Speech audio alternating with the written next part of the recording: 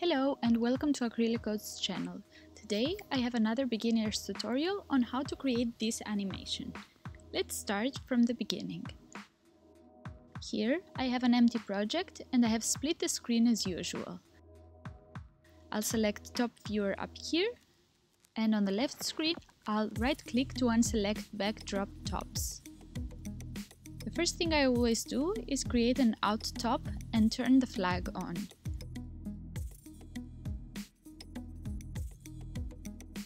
Next thing is I'll create 3 of the same circle. Afterwards I'll create a merge operator and attach all the circles to it. Next I will select all 3 circles, press P to open the parameter window and set the divisions to 100. Select the arctype to Open Arc.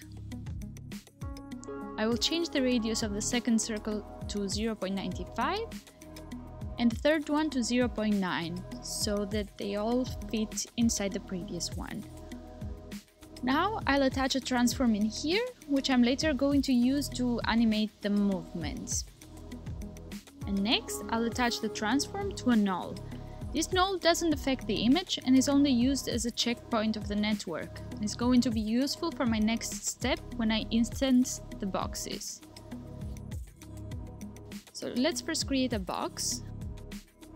Attach this to a null, and then the null to a geometry. And while holding down the shift, attach a camera and lights at the same time.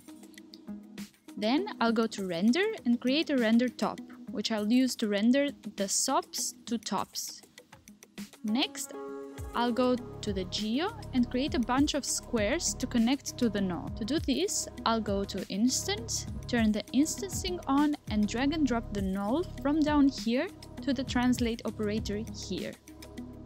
Set the translate X to P0, translate Y to P1 and translate Z to P2. So what's happening right now is we're using the points of the circle to draw a bunch of squares. To visualize this, I'll connect this render to the out here. And now we can see here our squares. They look huge and ugly, so I'll just go back to the box and reduce the size until I see here 3 circles made out of tiny boxes. For the next step, I want to create some particles around my shape. To do this, let's create here a sphere SOP. For the particles, I want to use the points of the sphere in a random way.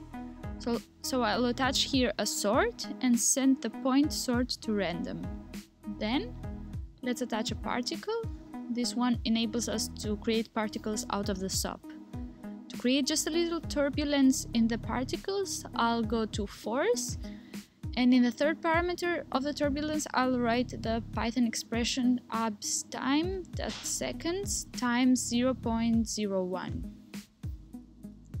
Now let's attach a texture. This is necessary for the render later. Next, let's attach the texture to a null.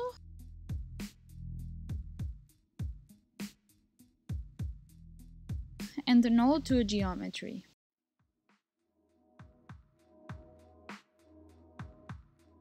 I want to change the colors later, so let's attach a lookup right here. I'll connect the lookup to the out top and the render to the first output of the lookup. In the second input right here, I'll create a ramp. The ramp top allows me to interactively create vertical, horizontal, radial, and circular ramps. Using the ramp bar and the color picker, I can add as many color tabs to the ramp as I like.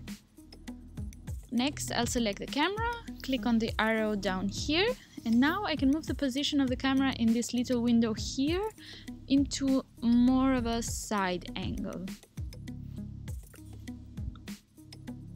I'll go back here and create a feedback after the render. The feedback creates a fake motion blur on the moving shape. I will attach a transform to the feedback. This allows me to move the shapes, and I'll also attach a level. The level helps me adjust the brightness of the feedback loop. Next, I will attach a composite and connect it to the render. I need the composite to activate the feedback. Now let's go to ramp, change the operator to add, and drag and drop it to the feedback. Now we see the particles moving like this and it looks very messy.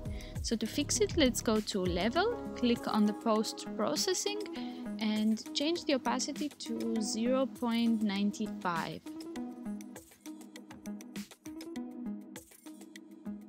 Let's go to transform and change the value of the translate here to -0.009.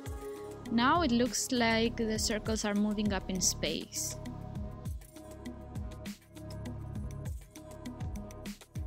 Let's go back to the ramp and play around with the colors.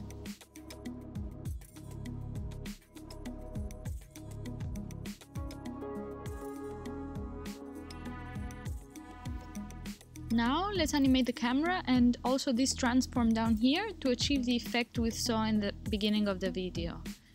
So press tab to open the window, attach an LFO and change the frequency to 0.1. Let's create a math here to change the range of the LFO from -1 to 80. And lastly, attach this to a null.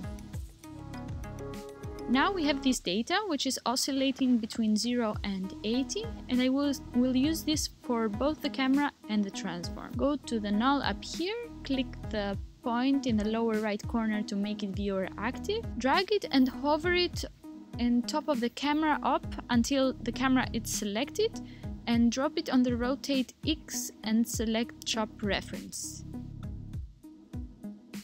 Now we lose our animation, so let's go ahead and create here a null and have the camera look at the null by drag and dropping it here. Now the shape is still rotating, but we don't lose it from the view.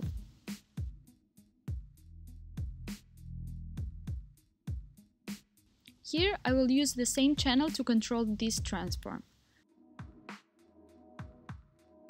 I want the uniform scale here to move from 0 to 1.